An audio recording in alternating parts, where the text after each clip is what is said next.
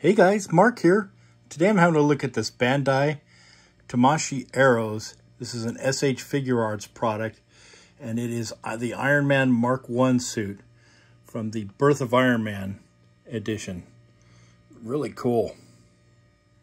I mean, this thing is like a little miniature Hot Toys.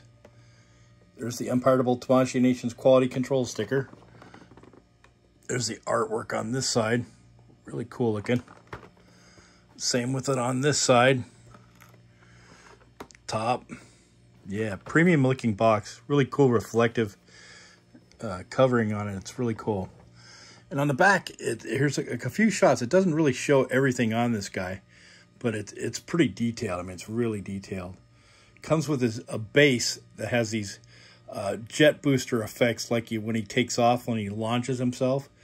And those plug into the base and on his feet. And then he also has a left and right flamethrower effect gauntlet that plugs in. This one only shows one, but it comes with two. Also comes with a spare set of hands and a little face plate where you can have it where like the suit's unoccupied, there's nobody in it, or you put in the eye plate and it's like Tony's in the suit. Yeah. But just the details on this thing are insane. The weathering, the paint, it's super premium. Really nice. Really, really nice.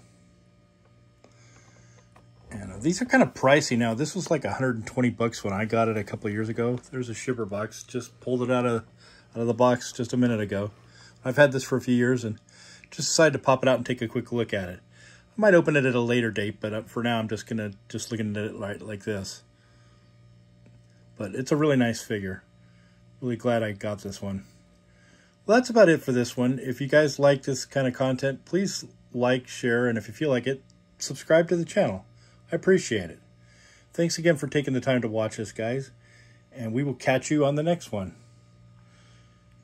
Take care. Thanks again. Bye-bye.